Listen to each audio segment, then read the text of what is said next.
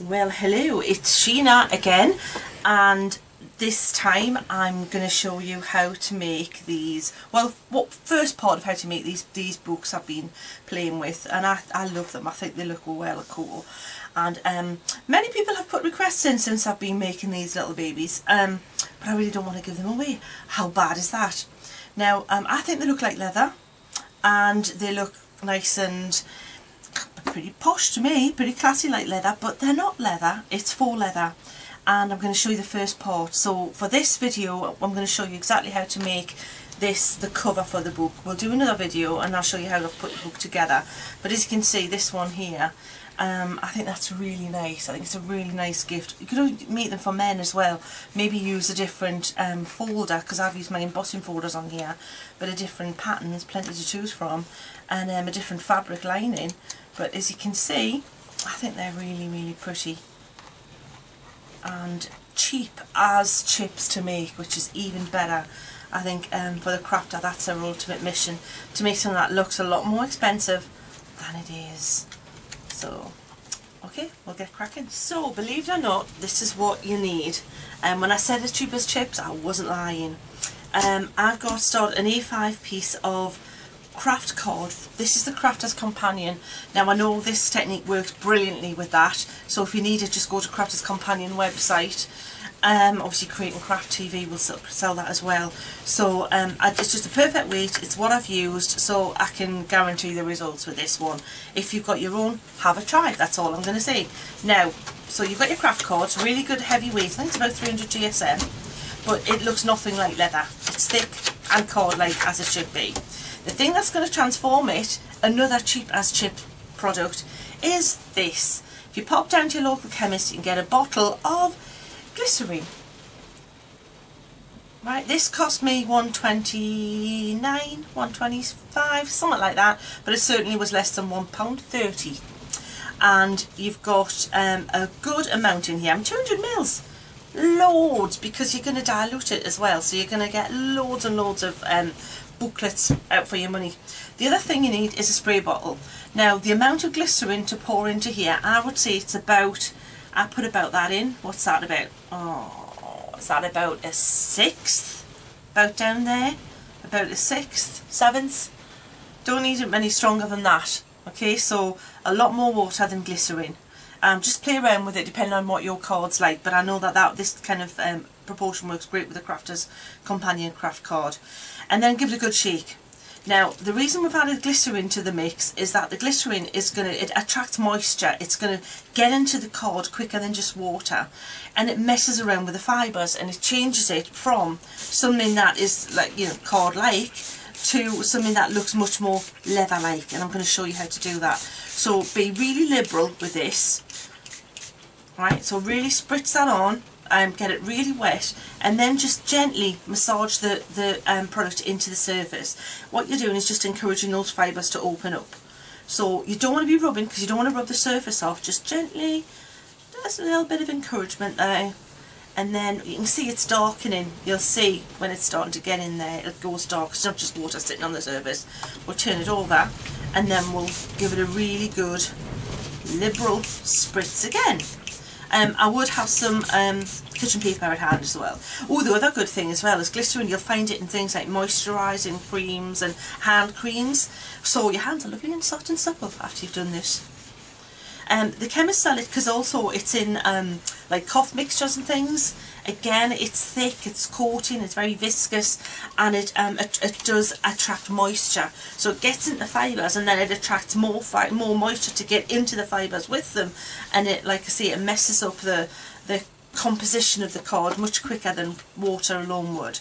And it stays in there, and it keeps it moist and supple.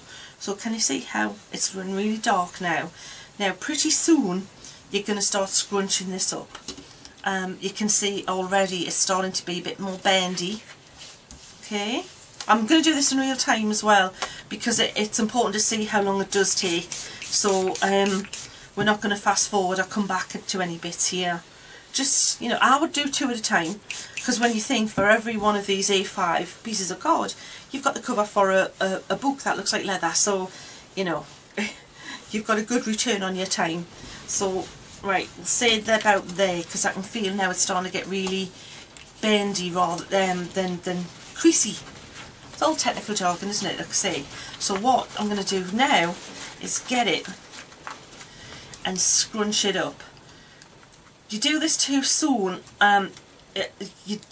it'll not work as well. It'll be still too tough and the moisture won't have got into the card. Really scrunch it up and then flatten it out again. But be careful because it will tear. When it's dry it's tough, and we've got ways of making it tougher.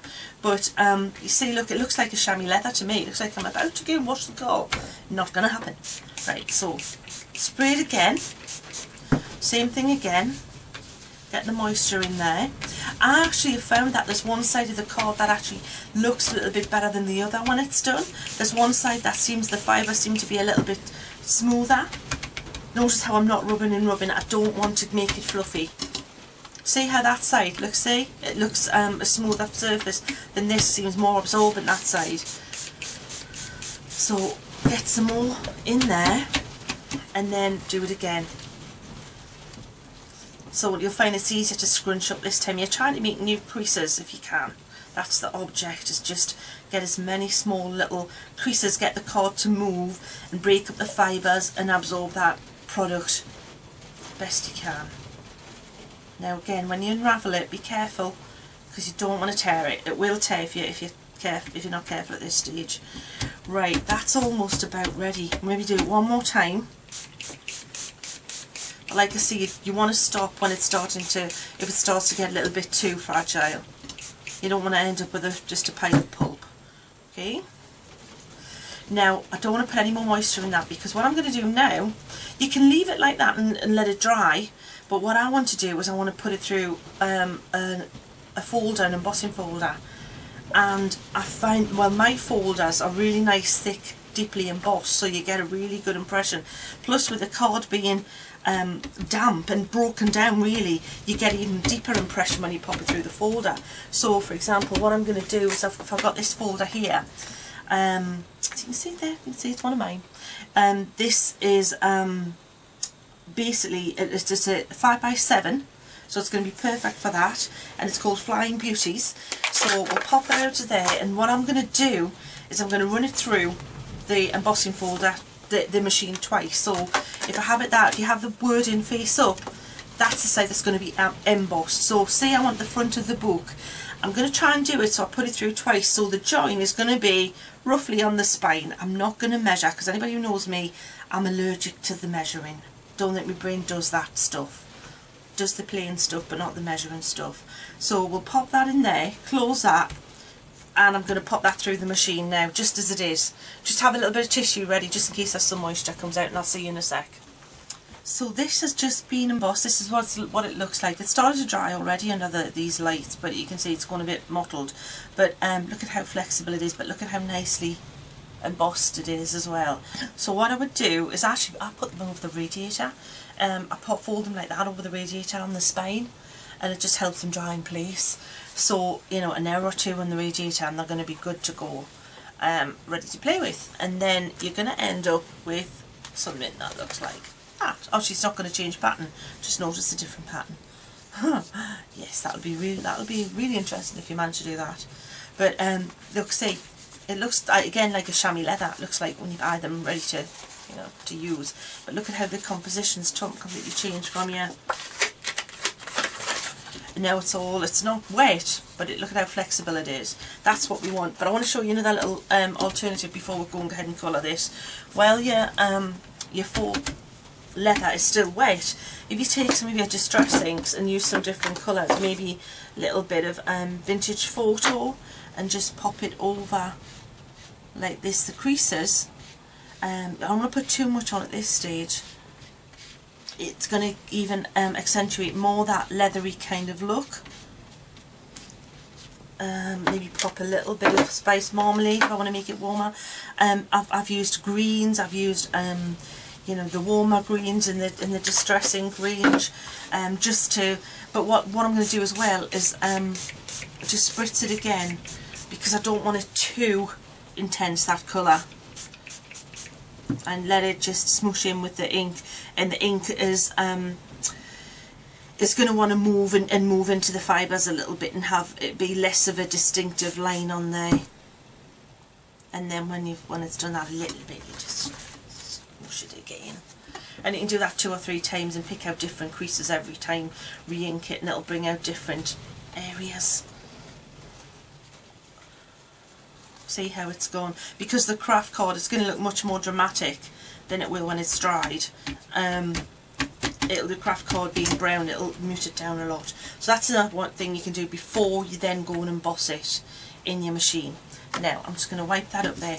I just want to show you what the folder looked like. You shouldn't have water pouring out your folder. If you have, it's been too wet. I mean, you saw it wasn't wringing wet. There's a little bit of moisture that you just need to wipe off your folder. And I mean, I put this through my e-bosser, which is an electric machine, so you can imagine you really don't want water pouring out, so just be careful that it's not too wet when you do that. Okay, right, so this one here, that's done. Now to bring out the colour a little bit there, we can use a little bit of, I'd rather than using straight away with the ink pad this time, I'm just going to use a bit of cut and dry foam and go ahead and pick up some of these areas here, just as you would normally with your card. And you can see, so if you've already got those creases in the leather look when it's wet, and then you're doing this on top, you're adding even more depth and interest to it. You see how that's picking out all of that detail. And you can use, you know, again, I would use predominantly a brown colour like walnut and vintage, but then you can you warm it up with something. I'm going to use a little bit of spice marmalade on it, or you can use a warm green, or you know, a yellowy colour, anything like that. I haven't tried a bluey tint yet, but it's not going to change. It's always going to be brown like leather, but it's just going to give it a little tint. So can you see it start? I mean, it looks really effective, and we've got a little trick to make it look even better, because we haven't sealed it yet and we haven't strengthened it. And you've got 2 options. I'm going to tell you ahead of the game what we're going to do next. We're going to use either stick and spray from Crafter's Companion, which will seal it because it's a spray varnish and it'll give it some shine like natural leather, or we're going to use, not stick and spray, backtrack, spray and shine from Crafter's Companion, which is a varnish. So spray and shine, that is, I will say it again, spray and shine, which will, as I said, it's a spray varnish, and it'll make it look like more shine, a little bit shine like leather, but it's also going to seal it and protect it and make it, you know, waterproof to a degree. So it's all about now toughening this up, because if you want to know, but you don't want it to fall apart in a day or two. Right, that looks pretty good, I think. And then we'll pop a little bit of I like the vintage photo is a lot warmer than walnut, so you know, I would say you need a little bit more of a warmer tone like your marmalade in if you use the walnut. That looks pretty good, doesn't it? I have to say, I think this is a really cool technique, and from the social media sites, it looks like you like it as well, so yay! And I love the fact that it's dead cheap to do. Once you've invested in, you know, some card, and the biggest expense is your embossing folders, so you know, try it with whatever you've got. But obviously, you know, I could suggest some really nice Sheena folders. And if you want any of this stuff, go to my website.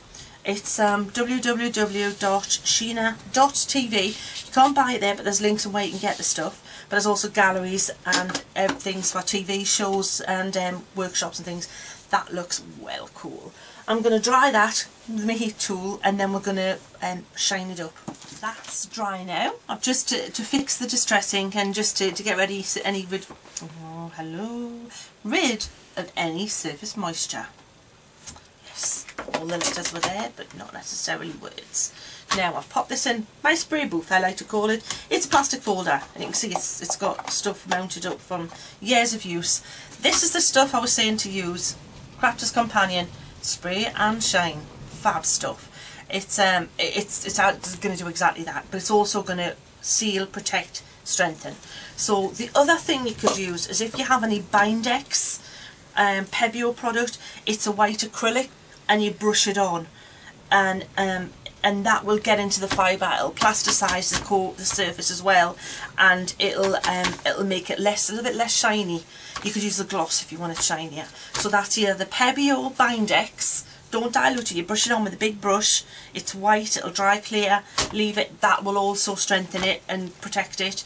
Or spray and shine. So now, I'm not worried about getting a perfect, normally when you're spraying, you know, a box or a flat surface, you want to make sure you've got nice, even, gorgeous, perfect coverage. With this, it doesn't really matter as much because it's kind of a rough and fibrous surface anyway. Now if you look across and if you have got any fibres that are sitting up, just push them down like this. Use your finger. It feels like kind of toffee-ish, but you know, I'm not worried because this is, I don't want it super shiny. You know, when you wouldn't normally touch something like this when it's just being sprayed, but I don't care. I want to get that into the surface of the card. I think that just looks absolutely, I tell you what, you know, it's been a while since I was on a mission to come up with the best faux leather look I possibly could for the cheapest price I possibly could, and I've got to say I'm pretty chuffed with this. I think a lot of people will be getting little handmade books for Christmas, birthdays, etc. this year, but I think it's something that everybody's going to want because you know what, they don't look like a bit of a, you know, cheap and cheerful gift. I think they look really like you paid quite a bit of money in a decent shop for them. Now that's as far as we're going to go with this tutorial. That's what we've just made together. I think that's corking. Every one I do looks different because of using a slightly different accessory kind of colour. I'm liking Spiced Marmalade with Vintage Photo. Good combination. And then we're going to cover another tutorial on how to put the book together.